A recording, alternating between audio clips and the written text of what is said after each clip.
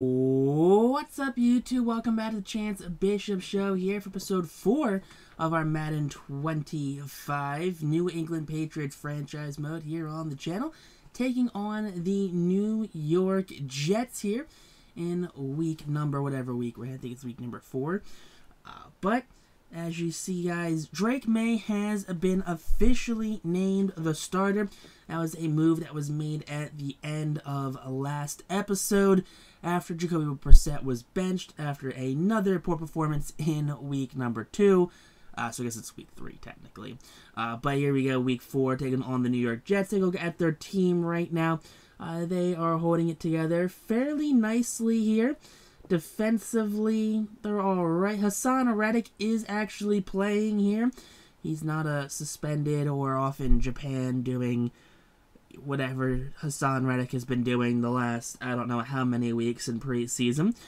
He and the Jets have figured things out. You got Sauce Gardner, DJ Reed, Michael Carter, Brandon Eccles, and Stiggers. You got Tony Adams, Chuck Clark there. Let's look at the kicker. We got Greg the Leg Zerline, and then Thomas Morstead. Alright, there you go, big fellas. Take a look at their injuries. They got Leaky Fotu. Alright, that's their backup D tackle right there. They got a depth wide receiver, Malik Taylor, depth quarterback, and then a depth tight end there. Take a look here at the Patriots. We have a couple more weeks here before we get a bunch of key depth players back. Even not even depth players, a bunch of key starters back. Yeah, I think Barmore's out for another 2 weeks. Cole Strange's out for another couple weeks. So hopefully we can get those guys back sooner rather than later.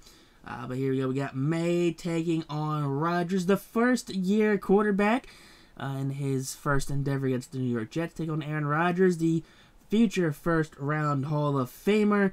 While he played, 3 snaps last season before his ACL snapped. Now he's on a revenge tour here in the AFC East. It is raining here at MetLife as the Jets take the field. So hopefully Drake Maye and the New England Patriots fare a little better than they did last week, suffering their second consecutive loss. But going against the Jets, historically, the Jets have played little brother to New England here, but that of course was with Tom Brady under helm and a little bit under the Mac Jones era. But hopefully things can sort themselves out here as we have Drake Maye, who last week, 53 yards passing, 5 for 8 in his NFL debut. That's it. No touchdowns, no picks for the young fella. Now here we go. We have a Drake Maye underneath throw there, and that's going to be Hunter Renfrow, who's going to be a key piece to Drake Maye figuring things out here in the NFL. I mean, Drake Maye did inherit a nice security blanket, being Hunter Henry and Hunter Renfrow. So the two hunters are going to definitely help out Drake as he molds to the NFL offense. But here we go, down 2nd and 3, hand off to Gibson, who fumbles it. Big hit, he coughs up that ball, recovered by New York down in the red zone. And out comes Aaron Rodgers and the New York Jets. There you go, the 83 overall Aaron Rodgers. He's got 79 speed, and he has ideal decision-making. Alright, let's get things rocking and rolling here. Aaron dropping back. Aaron throwing outside, and that's going to be a 3-and-out there for Aaron Rodgers and the New York Jets. So following the punt, here we go, Drake Maye. Drake Maye gets laid out there by Quinnen Williams. That's one thing that definitely needs to be updated here in New England, is that offensive line. Alright, 3rd and 3 now here for the Jets.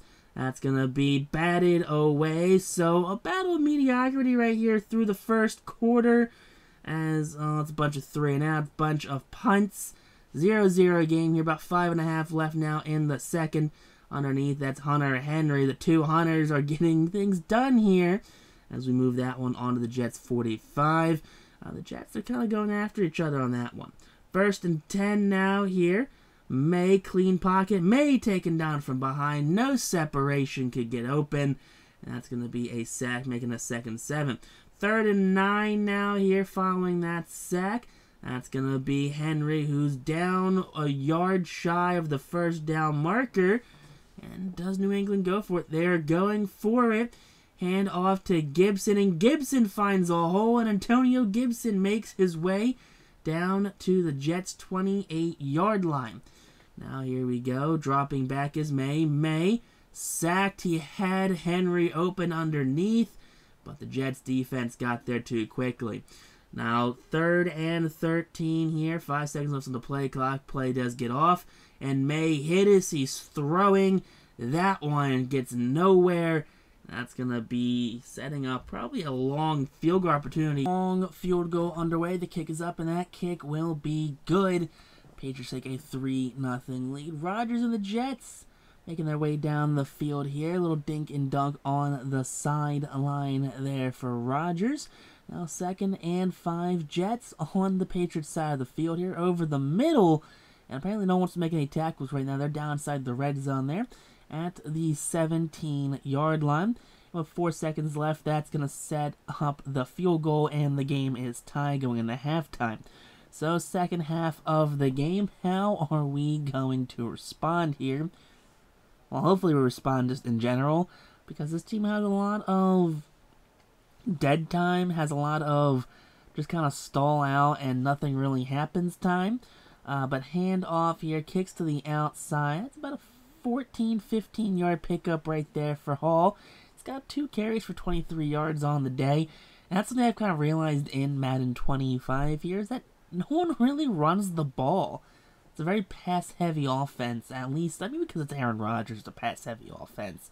But I feel like I haven't done much run stopping this season, just in general so far. But Rodgers making some plays at the line of scrimmage. He drops back. No pressure. That's going to be wide open into the end zone there.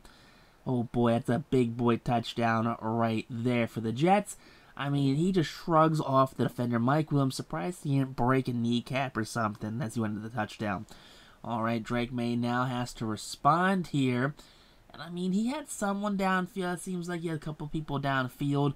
But he's going to get sacked right there by Johnson, it looks like.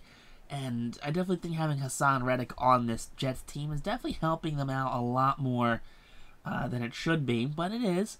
Another big pressure right there. Hit as he's throwing 4th and 18. A 3 and out right there for New England.